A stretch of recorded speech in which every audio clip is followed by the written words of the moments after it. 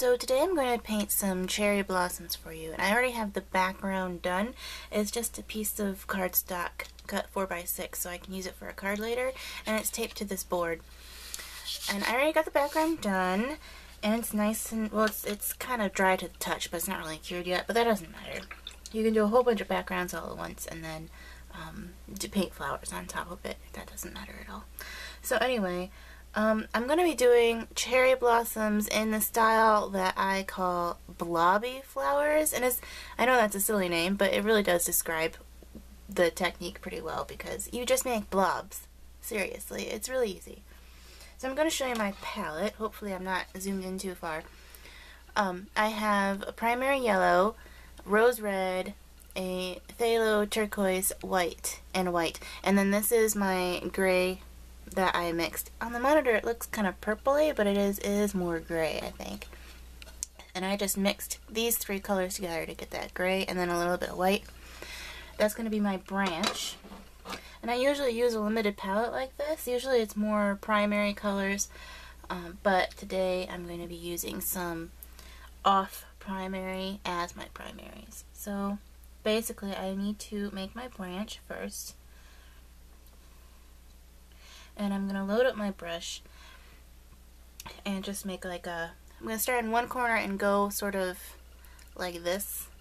And I'm just going to do a wiggly branch and make sure that I finish off skinnier than when I started. Like that. And I can put in a couple other branches. We don't really need a whole lot here because it's going to be really full of flowers and such. Okay? Now I'm going to do some leaves, and the leaves are done sort of in the same sort of method as the flowers, but I gotta mix my green first. So I'm going to take the phthalo turquoise and just mix it with my yellow. Maybe add a little bit of white so it's nice and opaque. Okay, and I'm only adding leaves now because I want my flowers to cover up some leaves. And I'm just gonna dab some here and there. And I want some to be bigger than others.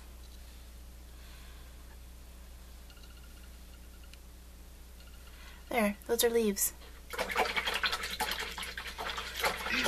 And this is a really quick branch. If you ever need to just draw a branch, there you go. That was like, what, 3 minutes? So, you know, really quick. Okay, now for the flower portion. I'm going to show you my palette again. And I'm going to load up on white really, really nice. And then I'm going to just grab a little bit of red.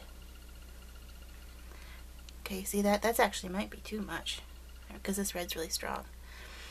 And then I'm going to just pick a spot where I want a flower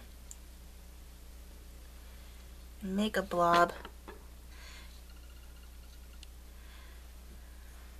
Sometimes you want the pink to be in the middle. And of course, you don't rinse off your brush in between when you go get more paint, so it's going to be different every single time. I think I want that a little bit more pinker. Right, see, like literally, these are blobs. They're bulbous and undefined. That's what we want.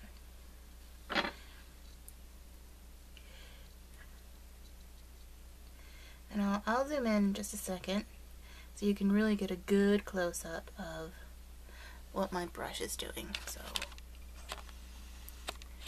let's zoom in really far. Okay, and let's put one right there. Okay.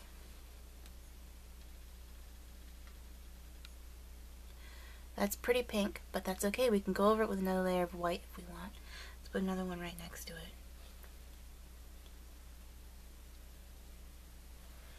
Okay, let's put one up here.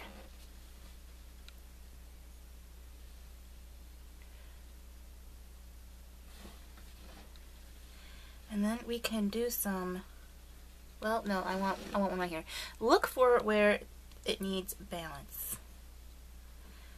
Because trees and branches and things, they understand balance. They don't want to be knocked down on the wind. There, see? Now that has more differentness to it. It's a very technical word, differentness. Okay, now we're going to put in some buds, some flowers that have not opened up yet, and they're usually much pinker, at least for cherry blossoms and apple blossoms and things like that. So I'm going in with a rather dark pink, hardly any white at all. But I do want some unmixed on my brush. That is the trick to this, is to have unmixed paint, or very few mixed, very little of it mixed up. So this is the same motion as the leaves, you probably noticed. Just little dabs. Little blobs. And they usually come up in clusters like that. Like that I just did. So I'm gonna put some right here. Let's see. And then some over here.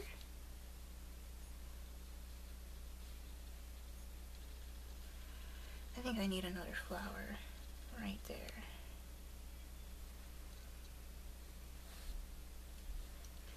So, you just want to go until you feel like you have enough. And I think I have enough. So I'm going to zoom out again so you can see the whole thing. There we go.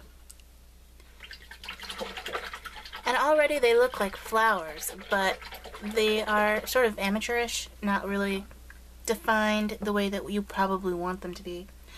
But wait just a second until we get the centers on.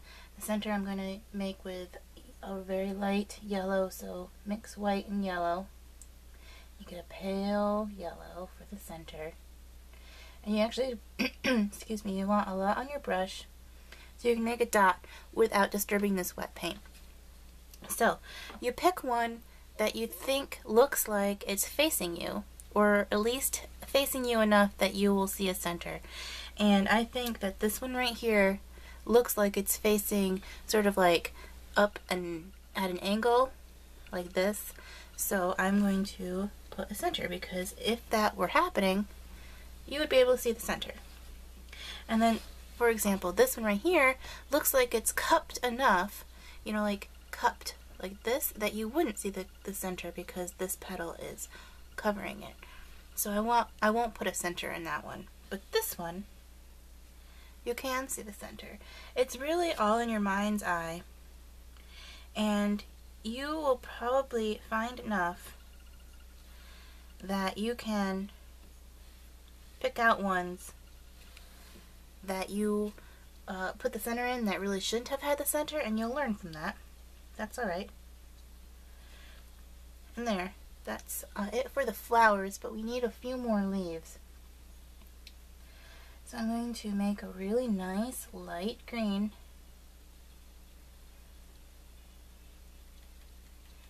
I don't know if you can hear that, but I left my headphones on because I was listening to music before I turned the camera on. Anyway, we need a few more leaves, so I'm going to just put some on top of the flowers. I think that I need a little bit darker green because that's not showing up very well. There. And varying your color like this is really what makes it all happen. And notice I am not making everything connect to a branch. Your mind will do that for you. You really don't have to worry about that at all. Okay, and then that's it. That's your cherry blossom branch. Don't forget to sign it and varnish it if you feel it needs it. And that's your piece of artwork right there. So I hope that this was helpful and that it wasn't too confusing and that I covered everything that you wanted me to. So I guess that in my next video for flowers, I'm going to do maybe watercolor or an acrylic iris. I'm not sure what's going to happen. So let me know what you think and what you want me to do. So thanks for watching.